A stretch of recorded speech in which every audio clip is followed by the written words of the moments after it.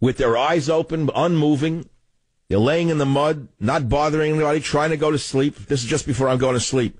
And I said, although the fish is not moving, not making any audible sounds, nor upsetting any currents, it can still give off an odor.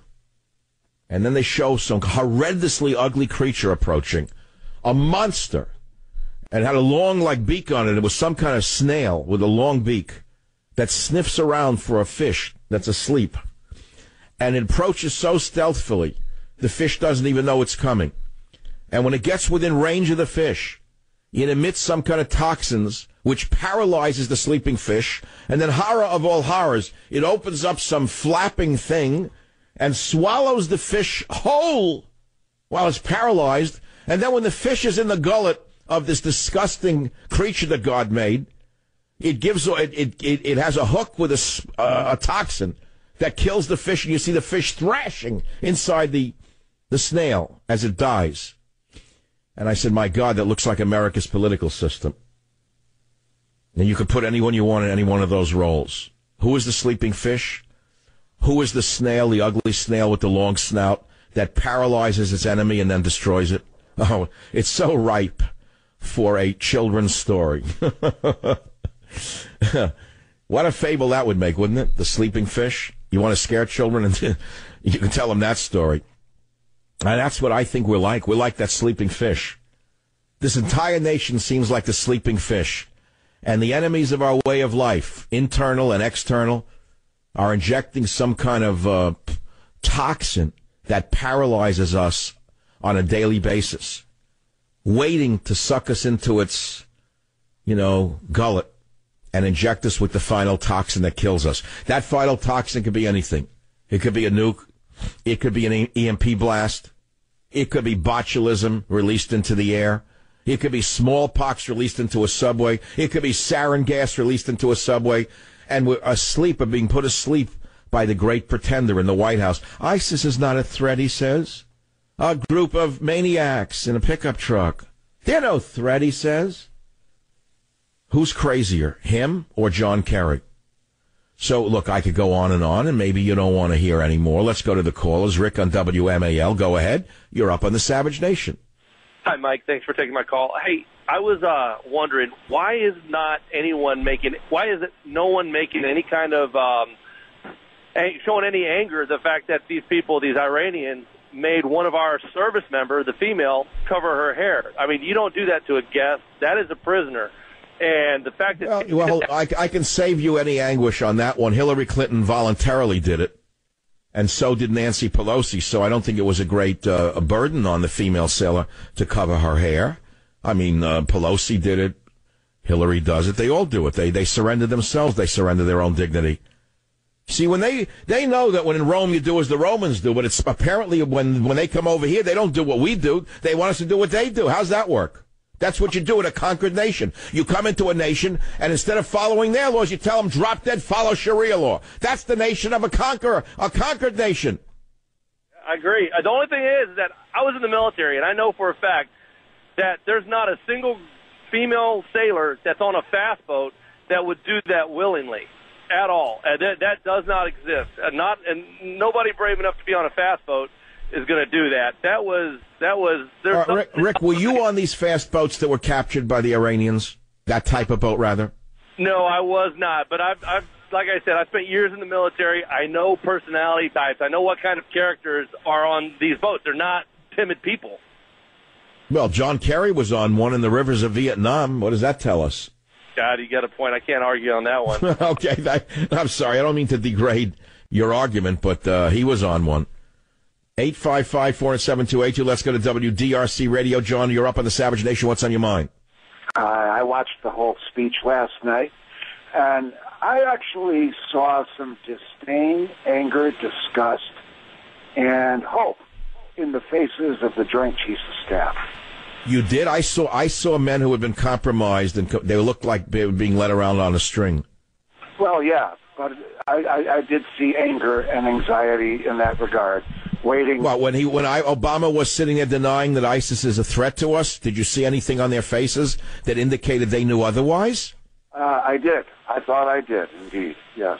Maybe you are projecting your own concern, because it looks to me like they're very happy campers working for the great commander-in-chief, Well, the academic commander-in-chief, who says that there is no threat from ISIS.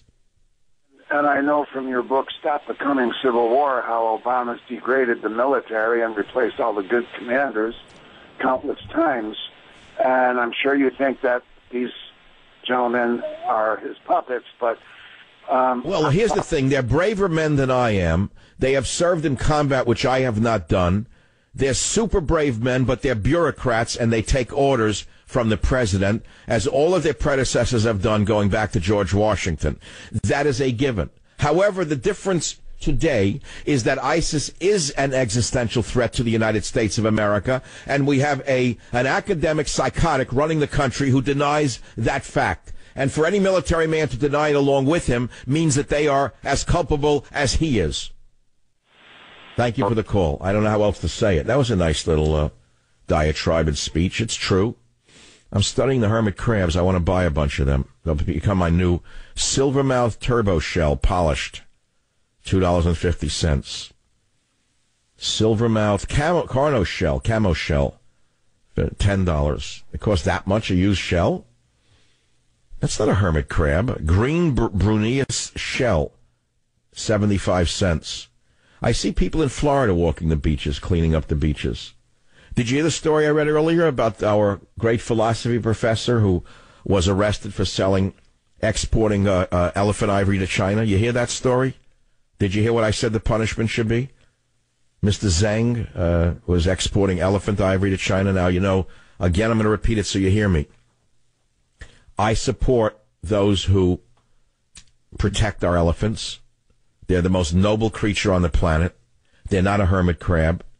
They all may want to live, but the elephant is in another category.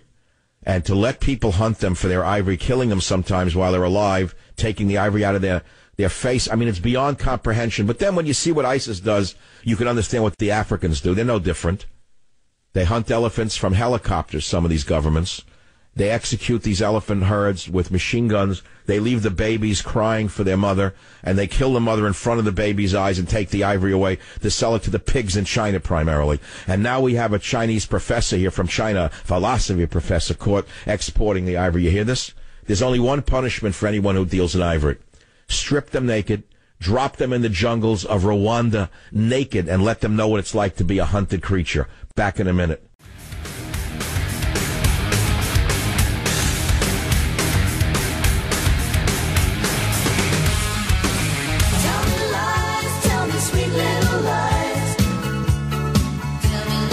His ratings were down anyway. It was much smaller than last year.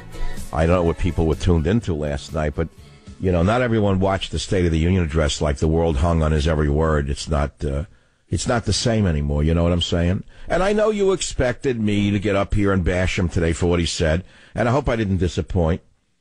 But I led with something else, which is a huge embarrassment for this nation, which is the kabuki play of the two naval craft going off course and going aground on a large island and being rescued after being humiliated by the terror nation of Iran, and then John Kerry congratulating Iran for returning the men without harm. It was astounding. So seamless, isn't it, in its propaganda effects? Just days before the United States releases $70 billion in assets of Iran. So seamless, the kabuki play. Not a question from Jake Tapper. Wolf Blitzer. On Blitzer. On Blitzer. On Katzenberg. On Hatzenberg and Ratzenberg, says Santa. Yes, indeed, he's Santa in the White House. WDRC, Brandon, welcome to the Savage Nation.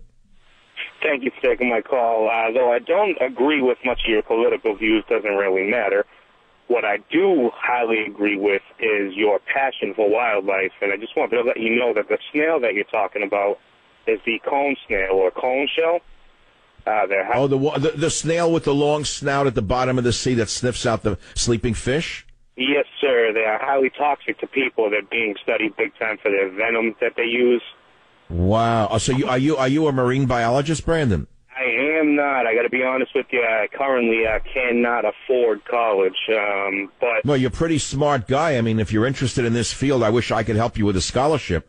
How old are you? Greatly appreciate that.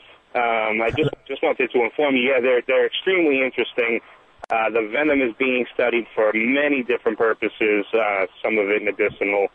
But Of course, I'm a person who studied natural products chemistry for many years and looked in the plant world and the animal world. I had a professor who was an expert, by the way, in marine toxins, which he was looking, the difference between a poison and a medicine is usually just dose. You know that.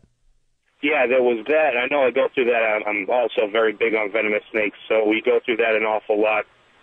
Where poison is consumed as venom. Wait, if you're such an intelligent guy, how could you disagree with so many of the things I say? I don't say them for effect, Brandon. I study the natural world and I study the political world with the same analytical mind. I mean, I don't come to these conclusions because I go into it with a bias.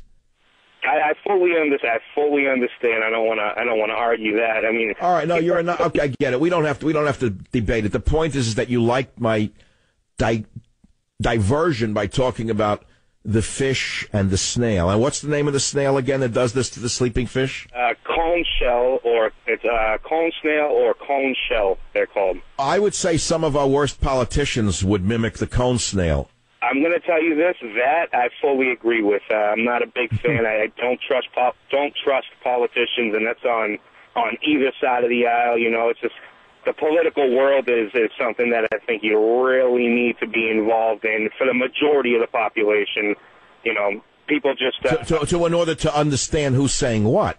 It's a very complex world of moving parts. But, Brandon, today I played Joe Biden saying that the Navy didn't apologize, and 2 seconds later I played the apology. What does that tell you about Joe Biden? Yes, the political world, I can't trust any of that. Yeah, but here's a man lying right to the world on a television show. We didn't apologize. Brandon, listen. Robert, play Joe Biden, then play the apology if we have time. Brandon, thanks for listening. You got to play this for the audience on the way out the door. Joe Biden, then the apology, and you decide for yourself who's crazy. No, there's no apology. There's nothing to apologize for. When you have a problem with the boat, you apologize the boat had a problem? No. And there was no looking for any apology. This was just standard nautical practice. It was a mistake. That was our fault, and we apologize for our mistake. In your GPS, right? In GPS track, it is. When you have the Vice President of the United States getting up on a television show, not challenged by one of the dunces, and says there was no apology when there had been one, and then I play the apology, and the dunce on the television show doesn't lose his job, and the Vice President isn't roundly condemned, then you understand what I mean by the government media complex, the one-party system, the Democrats or Republicrats. Savage Nation, good night. Savage.